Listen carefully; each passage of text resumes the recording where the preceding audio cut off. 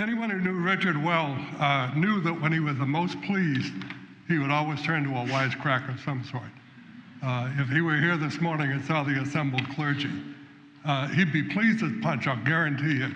But he'd probably say, what, nothing on TV today? His good friend, Dr. Musti, is sitting over behind me, who took care of Richard and put up with him for the last 25 years. And he'd probably look at him, he'd be very pleased. But it would be a little late, aren't we? So when Richard found a line, a phrase, a song, a movie, whatever it is that pleased him, he clung to that like it was a life raft in a heavy sea. So stick with me on this and see if you remember this. And so said the preacher, now we come to the time to remember good things about the deceased. And who will start? And of course, there was nothing but silence. Well, twice more the request was met with silence. Come now, said the preacher. There must be some good qualities we can remember.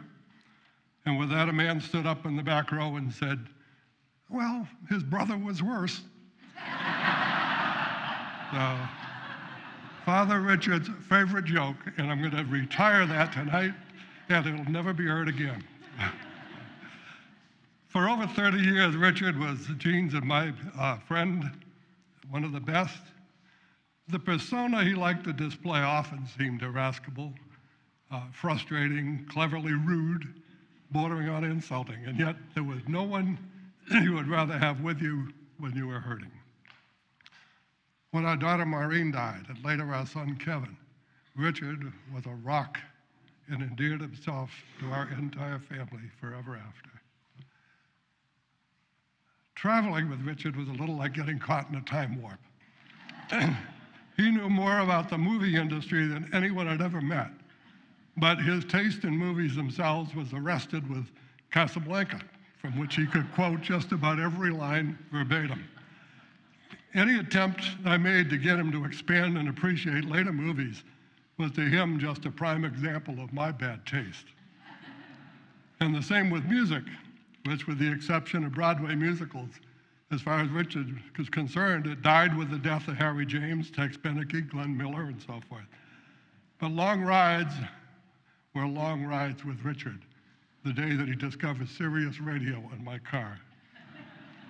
It meant finding a big band station, and there were 4 of them, and getting a running commentary on who was playing what instrument, the year it was first performed, and details that I defy anybody Richard to do.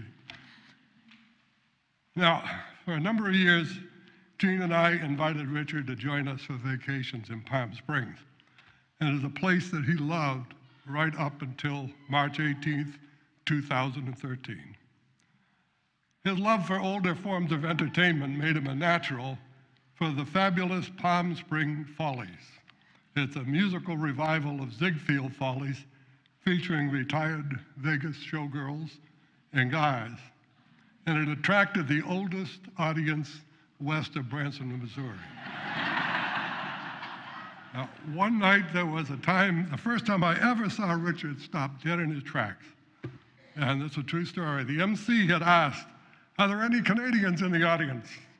And Richard leaped to his feet. The spotlight went on him, and the MC said, where are you from?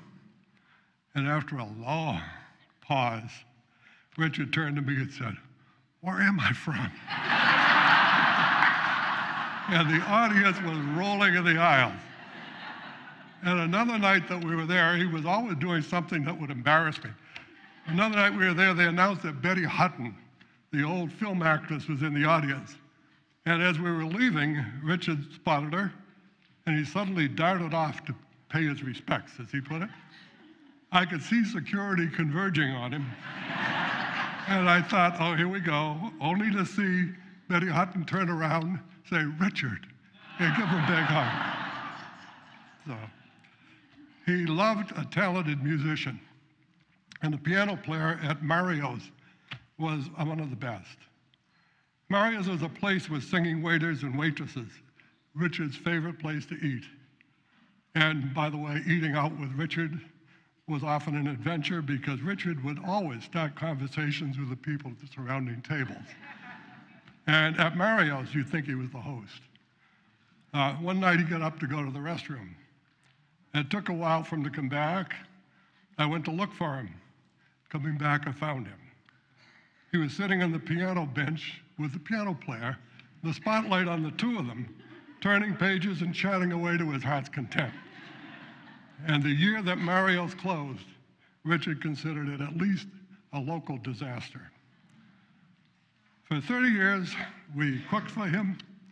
We prayed him through a series of heart procedures, during which time I accompanied him on a morphine trip one night that Dr. Tim O'Leary would have just loved. That's a story that Brian won't let me take the time to tell you about, but it's a good one. We argued, we counseled, we laughed, we indulged in an occasional martini or two until he quit them 10 years ago. And Bob Lyons is fond of saying that was when the fun Richard stopped, but not really true. But we watched him over the last few years slowly go away. And despite it all, he never lost his persona.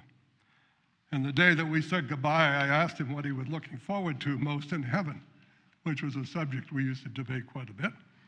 And his answer was, well, the food's got to be better than it is in this place. And there was a debate at the end about his last move from Pleasanton to Los Gatos. And I finally asked Richard one afternoon, I said, Richard, what do you want? Because everybody wanted something for Richard. And his response was one word, it was freedom. He hated the indignities and the infirmities of advanced years. He never liked to call it old. At my daughter Maureen's funeral, Richard concluded his homily saying, Maureen is well again. Well, today, Richard has his freedom. Richard is well again, and rightly so. So God bless you, Grace.